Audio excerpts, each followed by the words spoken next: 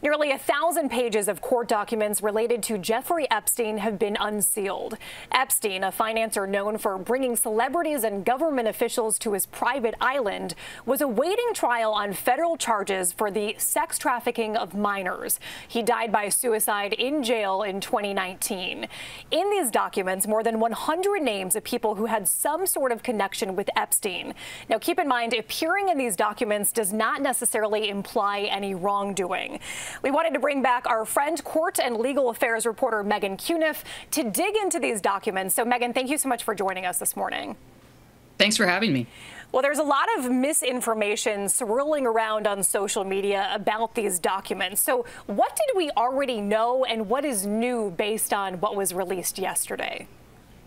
You know, the big new thing is just having all these names in the document form. And it's really corroborating a lot of reporting that we've seen over the years about who's involved and who these names are.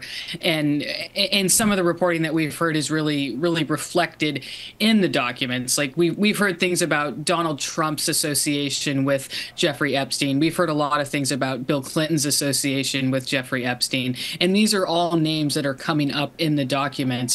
And people are digging through and trying to find, is there any new context for this? And that's the important thing, is trying to figure out, where does this new information fit in with all the information that we've had? And from what I've heard from people who've been covering this case forever and just kind of digging through the documents myself, is that there isn't any new bombshell in this, but it's also the first trove of documents. There could be more coming, and it's just the weight of seeing all this in actual court document form and also seeing it all together. I think for the public to be able to look through all this stuff is extraordinary.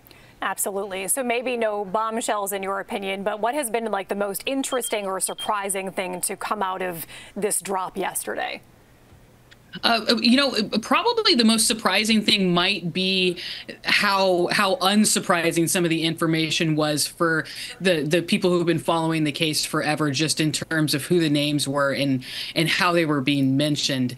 But the going forward, I think people are looking to see what's in these documents and how people are being mentioned moving forward. But right now, it sounds like this is reiterating a lot of stuff that we'd heard in different form, and just giving the public a chance to really look at it themselves.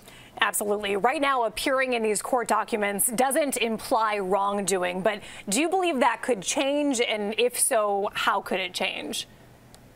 No, I don't believe it could change, because the documents aren't going to change. And one thing to keep in mind is that these documents have been sealed from the public, but they haven't been sealed from the attorneys, from the court system, and from the people who have been actually dealing with the case. So the plaintiff's attorneys especially, I think, would be keenly aware of any huge wrongdoing showcased in the documents, and that would have been, you know, something that they'd been focusing on over the last few years. But I think it's a question of reputation, and just the fact that this stuff is coming up again, and it's not, you know, a report on a website or a media report on TV. It's an actual court document that people can look at themselves, and there's no denying it. There's no way to spin it. There's no way to blame the mainstream media for not covering something.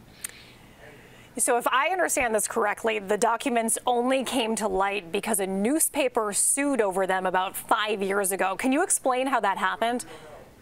Yeah, this is the Miami Herald that's really done some pivotal reporting in this and been instrumental in bringing the Epstein case to light and the light plea deal that he'd gotten originally in Florida. And they'd really pressed over the years to unseal these documents. This has been going on for a number of years. And I know Julie Brown, the reporter at the Miami Herald, who broke the Epstein story and really did a lot of reporting on that, has been monitoring this really closely.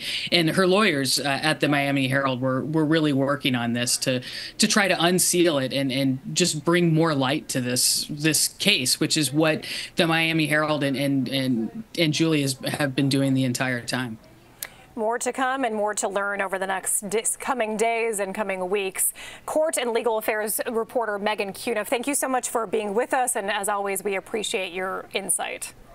Thank you so much. Thank you.